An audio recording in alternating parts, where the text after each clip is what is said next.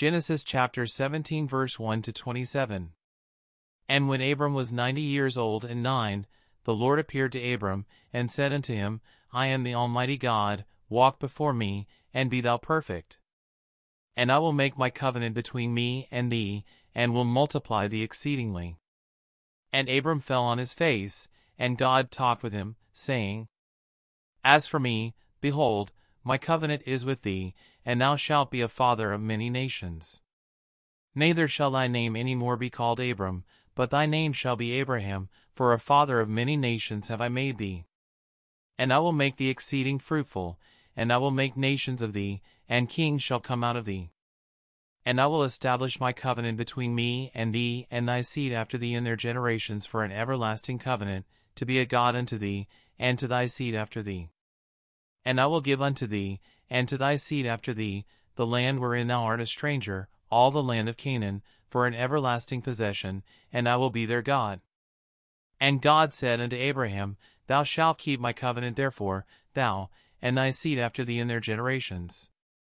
This is my covenant, which ye shall keep, between me and you and thy seed after thee, every man child among you shall be circumcised. And ye shall circumcise the flesh of your foreskin, and it shall be a token of the covenant betwixt me and you. And he that is 8 days old shall be circumcised among you, every man child in your generations, he that is born in the house, or bought with money of any stranger, which is not of thy seed. He that is born in thy house, and he that is bought with thy money, must needs be circumcised, and my covenant shall be in your flesh for an everlasting covenant.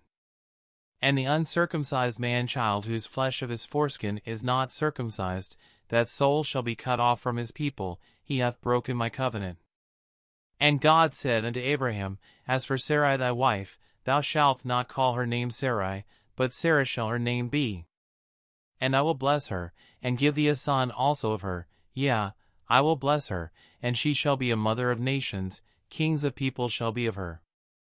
Then Abraham fell upon his face, and laughed, and said in his heart, Shall a child be born unto him that is 100 years old? And shall Sarah, that is 90 years old, bear? And Abraham said unto God, O that Ishmael might live before thee. And God said, Sarah thy wife shall bear thee a son indeed, and thou shalt call his name Isaac, and I will establish my covenant with him for an everlasting covenant, and with his seed after him.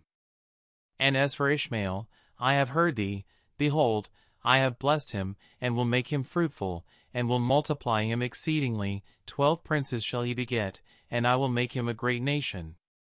But my covenant will I establish with Isaac, which Sarah shall bear unto thee at this set time in the next year. And he left off talking with him, and God went up from Abraham. And Abraham took Ishmael his son, and all that were born in his house, and all that were bought with his money, every male among the men of Abraham's house, and circumcised the flesh of their foreskin in the selfsame day, as God had said unto him. And Abraham was 90 years old and 9, when he was circumcised in the flesh of his foreskin. And Ishmael his son was 13 years old, when he was circumcised in the flesh of his foreskin. In the selfsame day was Abraham circumcised, and Ishmael his son. And all the men of his house, born in the house, and bought with money of the stranger, were circumcised with him.